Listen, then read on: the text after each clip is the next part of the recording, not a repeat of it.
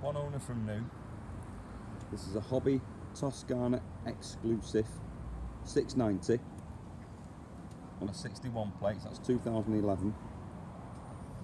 It's a 4-berth with 4 travelling seat belts.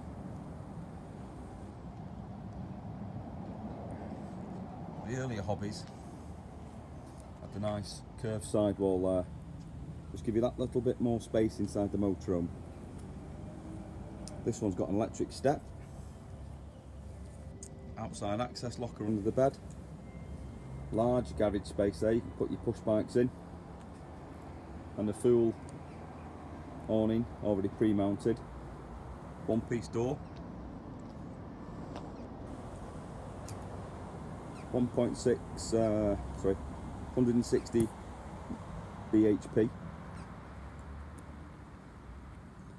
So about 17,000 miles. Let's have a quick look inside. So we've got the cab seats, which both swivel around into the living area. We've got air conditioning, cruise control, sat nav, CD system, very low mileage, 6-speed box, integrated cab blinds for the sides and the windscreen as well.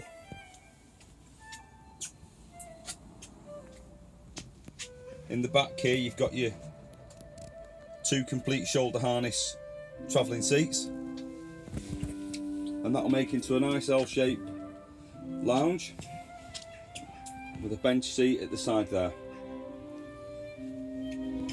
The kitchen has the hobby styled recessed sink and 3-burner gas with plenty of kitchen storage space in there as well. Overlocker storage, and then in the lounge, overlocker storage in the cab, in the lounge again. Control panel next to the door, and a hobby design lighting system featured in this one as well. Cocktail cabinet, illuminated. And then we're looking towards the rear of the van, where we've got a grill oven, separate freezer, and a large capacity fridge.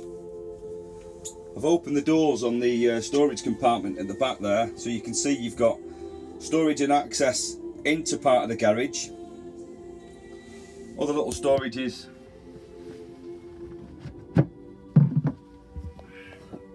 there, maybe ideal for a safe or something out of the way. Your circular shower room has a Thetford toilet, hand basin, loads of vanity storage, mirrors, rails and racks, big push open sunroof as well, and then the curved shower door which curves around this shower tray. That's quite a nice bathroom really. Now one of the other features of this hobby is the fitment of a front extra drop down lounge bed.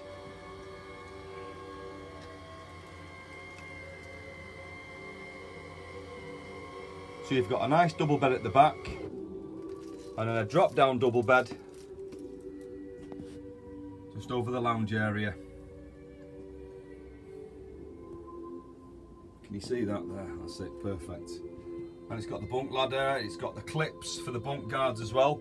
So you put the little ones up there and they're all nice and safe. Or even 2 adults. Then once you're finished, you can leave your bedding on